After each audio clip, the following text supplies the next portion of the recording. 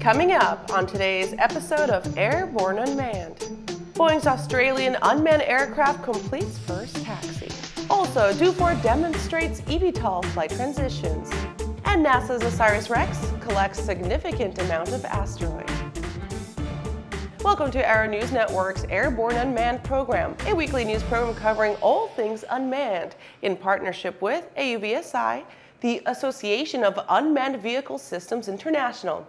Hi, I'm your host, Kimberly Kay. We have a packed episode today, so let's start with the Boeing Loyal Wingman aircraft being developed with the Royal Australian Air Force recently moved under its own power for the first time. RAAF head of the Air Force Capability, Air Vice-Marshal Cath said Air Force partnered with industries to ensure that we can find innovative solutions to meet our future priorities. Boeing's Loyal Wingman project is a perfect example of what this collaborative approach can achieve. Seeing this prototype take to the runway for the slow-speed taxi test is an exciting moment, another significant development milestone ahead of its first flight. Reaching a maximum speed of 14 knots or about 16 miles per hour on the ground, the aircraft demonstrated several activities while maneuvering and stopping on command. 3 Loyal Wingman prototypes will be the foundation for the air-power teaming system that Boeing will offer customers worldwide. The aircraft will fly alongside other platforms, using artificial intelligence for such teaming missions. It has advanced design and flight characteristics, including a modular nose section that's customizable for specific needs. Coming up, the 2020 MultiGP changes venue. I'll explain why after the break. Skyleader Aircraft offers a lineup of the most powerful, durable, and efficient light sport aircraft in the industry. From trainers to roomy cockpits for long hauls, Skyleader has an aircraft for you. And the best part? They're in your budget. Skyleader's base prices are set low to give you room to customize your aircraft to your needs, desires, and wallet, allowing you to put your money where it matters to you most. Visit flyskyleader.com today to learn about our aircraft, customization options, and chat with the team. Well, hello, fellow pilot. I'm John King. And I'm Martha King. You know, we've all had our flying lives disrupted lately. Well, King Schools is here to help you stay up to date with courses that you can access on your desktop, iPad, or iPhone. If you'd like a refresher or just want to expand your aviation horizons, we have a course for you. So head over to kingschools.com/Rusty today for details. Introducing the new ELT-345 from Artex.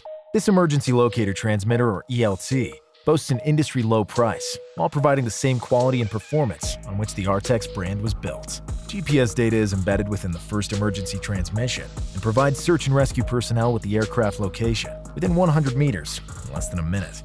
Take to the skies knowing you have the highest performing and reliable equipment on board. View our selection of ELTs and safety products at www.artex.com. Artex, your best last chance. Welcome back. In the next Unmanned Minute, let's take a brief look at a few shorter stories that are making the rounds of the unmanned vehicle communities. So let's start with MultiGP had the venue for their upcoming championships sold out from under them.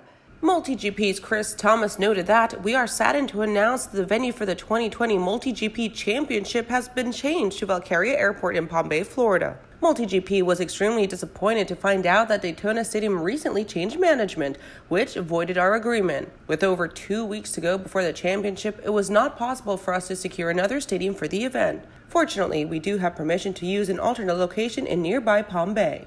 Honeywell partners with Pipistrel. Pipistrel has selected the Honeywell's fly-by-wire system for the Nuva V300 cargo UAV. Highly capable system with a proven architecture ideally suited for their autonomous cargo UAV. This product is intended for smaller autonomous cargo and urban air mobility vehicles and adds stability and performance by driving flight controls electrically without heavy hydraulics, control cables, or push rods.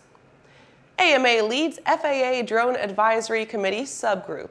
In February 2020, the FAA asked the Drone Advisory Committee for ways to help the drone community to fully adopt the safety culture that is ingrained in manned aviation.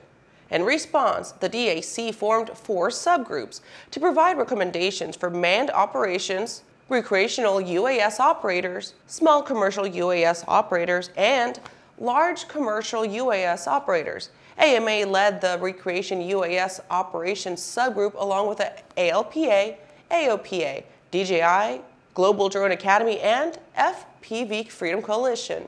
uAvionix filed FAA TSO application for Certified Drone Transponder. uAvionix Corporation has filed a Technical Standard Order application with the FAA Certification Office for its flagship mode SADS B-out transponder for UAS. The Ping 200X follows a line of groundbreaking low size, weight, and power avionics developed and certified by uAvionix for UAS general aviation aircraft. That was our Unmanned Minute. After these messages, we have details about the OSIRIS-REx mission you don't want to miss. If it looks good, it usually flies good. The Pipistrel series of aircraft is proof of that.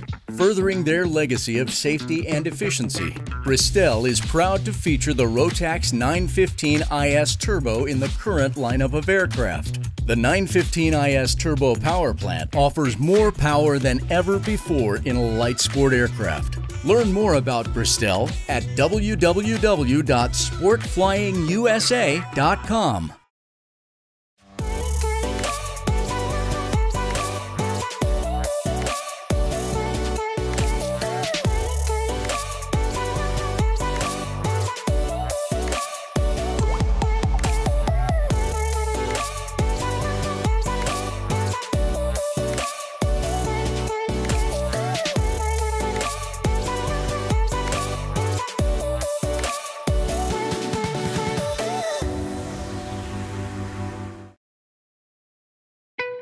There's a difference between charting a steady course and pushing for the ceiling.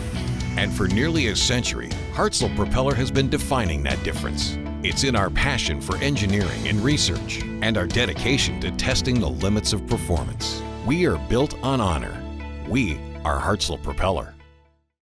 Welcome back. Dufour demonstrates eVTOL flight transitions. This summer, Dufour reports that it completed its first phase of flight testing for their eVTOL demonstrator with 550 flight tests. They were able to show a high degree of stability and control in all conditions, including transitions from hover to cruise and back again. Demonstrator was designed as a research platform to prove their understanding of the flight dynamics and develop their control laws for large-side tilt-wing aircraft. It has helped them build the technology for Aero-TV, their upcoming unmanned tilt-wing aircraft for medical transport and regional air mobility. As a research platform, it has not been optimized for noise emissions.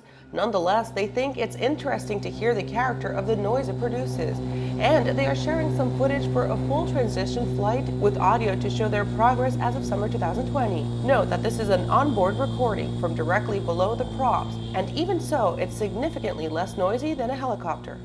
NASA's OSIRIS-REx collects significant amount of asteroid.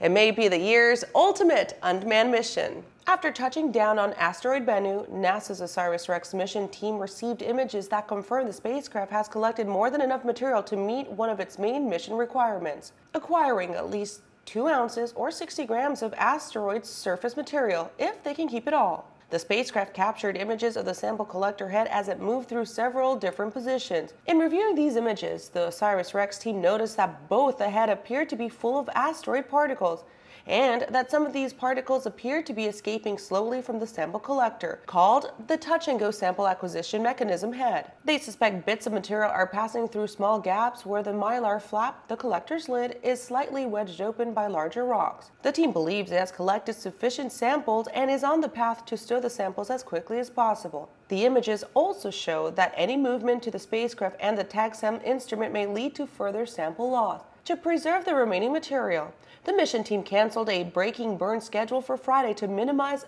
any acceleration to the spacecraft. That does it for our show today. I'm your host, Kimberly Kay. Thank you for joining us. Now, don't forget to subscribe to us on YouTube and check us out on Facebook, Instagram, and on Twitter.